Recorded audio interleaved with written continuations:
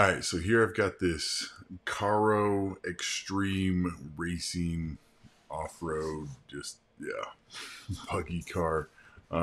Before I open it up, I wanted to show you what it looks like inside the box, just give you a sense of it. So you can see, this is a pretty big box, actually. A lot bigger than I was expecting. So here's kind of what she looks like on the outside, and then let's go ahead and dive in and see what it looks like bringing this out. So it actually comes like ready to go. I was kind of expecting to have a little bit of assembly involved, but this is already there. Obviously it looks like we got to take some stuff off the bottom here. So let me go ahead and do that and then come back to this, and yeah, let's put it for test drive. Okay, so here I've got it out of the box, ready to go. I took the bottom off already, so you can kind of see what that looks like. I mean, you've got 2 batteries that it comes with, and then it just pops right into here.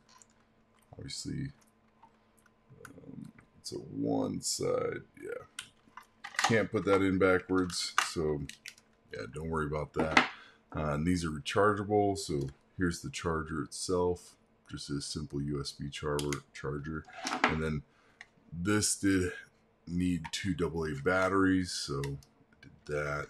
We'll go ahead and turn this on, see how it looks. Get it connected. Yep, it's connected. I was actually really surprised at the graphics, the way it actually lights up on the outside of it. It's actually kind of interesting. You can't really tell that there's just a light behind it. It's very much a translucent kind of color there. But that's pretty sweet. So I'm excited to test it out, put it on the dirt, and see how it goes. All right, dude, drive it around. Let's see how fast it goes.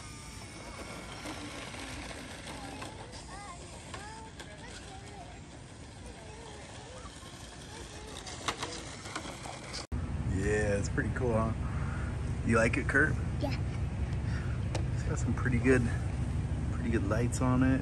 I like how it shines through. And it's pretty quick. You love it, dude? Has it been fun? And what does that mean? That is some arrows right there. Yeah. Why is it pointing to that?